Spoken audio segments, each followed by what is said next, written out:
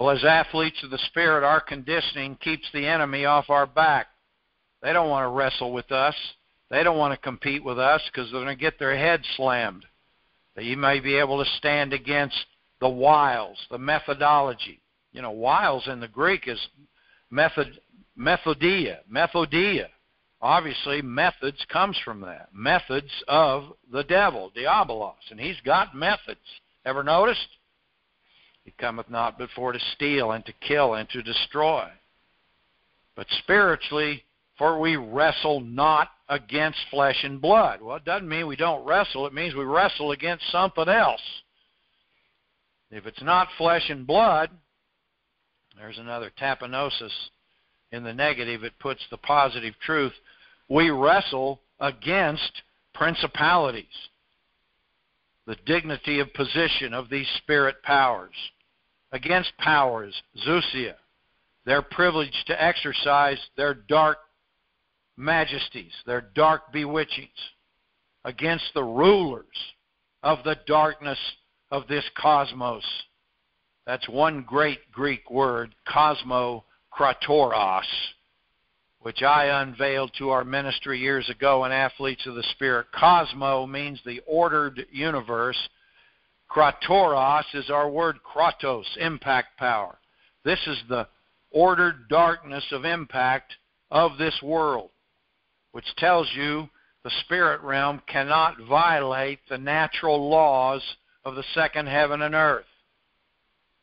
A lot of the magical so-called realism that is portrayed in books and film and even spiritualizing explanations is not possible if it violates God's natural laws.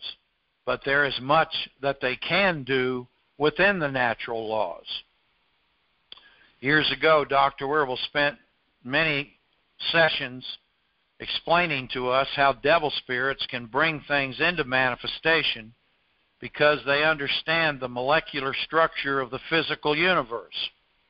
As most of us have been taught, if they still teach it in these doggone schools, everything is made up of electrons, neurons, and protons.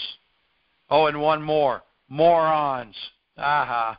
But anyway, electrons, neurons, and protons, these molecular structures are all full of gaps. Even though something like this table looks solid, it's in essence, in its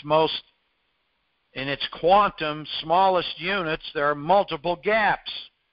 Even microscopes can show us that to a point, so that these gaps can be manipulated by devil spirits.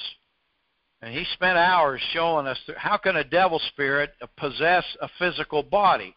Because the spirits know the gaps in the molecular structure of our body and soul.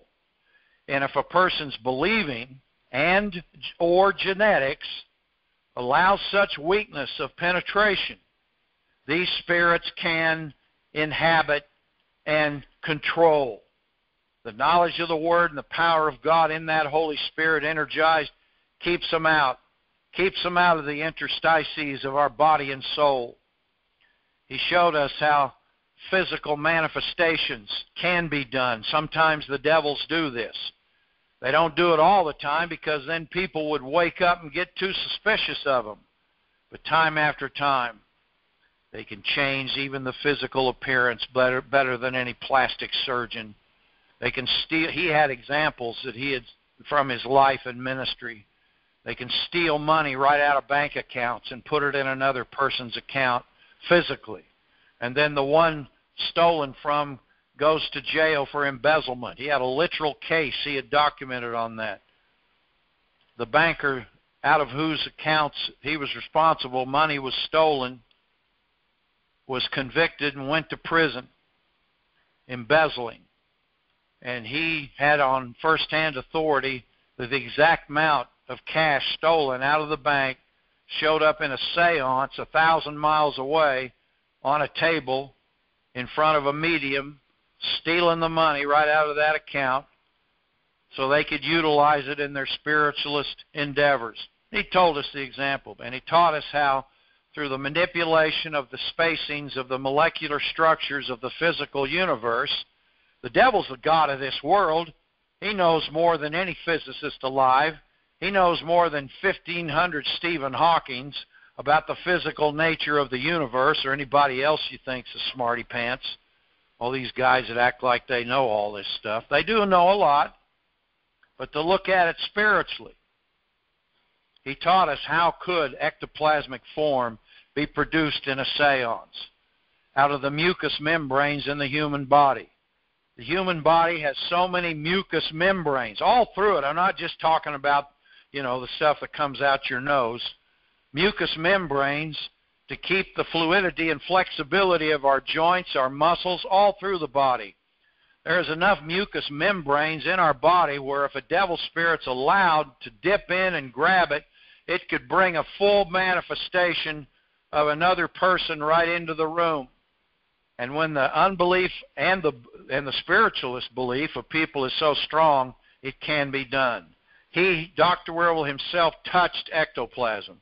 He saw out of mediums' bodies. It comes out of their noses, comes out of their eyes, comes out of their ears. See, he can't violate physical law. He's got to bring it out of the orifices that are there. Full physical manifestations of their dead grandpa, assuring them that they're alive in heaven and having a great time, and hurry up and come and see him. He literally touched that ectoplasm. He said it was cold and slimy, and from that he later learned from one of the physicians in the ministry from West Virginia. I still remember him standing up in my first advanced class. Dr. Werwell said, "Dr. Spencer, is there enough mucus in the human body where ectoplasmic forms could be produced in a seance?" And he stood up there, and this man was a genius in the physical body, and talked for a couple of minutes about how that's absolutely true. Way more than necessary to produce a full human form in visual form. And some of you, maybe if you grew up in spiritualism, could document this. We documented a lot of this years ago with our Way Corps. I remember one young lady, her family was deeply into spiritualism. Dad, mom, brothers, sisters, everybody. She got where she could send sparks out of her fingers and burn places on the wall. I'm not talking about horror movie fake stuff. I'm talking literally the devil spirits were letting her spark out of her fingers and burn holes in her bedroom wall. She also said that time after time, a huge red devil face would appear floating in the air in her room. And it essentially terrified her, but she literally said it was physically there. She could reach out and touch it. Later on, when she got into the Word and took Dr. Werwell's advanced class, and he taught about ectoplasmic form and the mucus of the human body, this is all in cosmokratoros here. I'm not just telling you horror stories. I'm illustrating this phrase in Ephesians 6:12. She realized that devil head, which was physically. Now, sometimes the enemy can hallucinate in their minds. That's a devil spirit, a hallucination spirit. And in my experience, most of the time, that's how he does it to people. They hallucinate whole scenarios, and then they try to blame you, that somehow you were literally there doing those things. It's a full-bore 5D, 5HD, Technicolor hallucination in their mind. And they'd swear till they were dead that it literally happened, but it's nothing but a damned hallucination devil that they have allowed to function, convincing them of something that you never had anything to do with. Man, oh man. But let's get back to ectoplasm. I want to finish the story. She realized and shared with us in one of our advanced classes, the only time that physical head appeared in her room was when her dog was with her in her bedroom. There you go. The spirit manipulated the mucous membranes in that dog, and that's how that head would appear. Whenever she had the dog sleep out back or somewhere else, it never happened. How do you like that, Bible fans?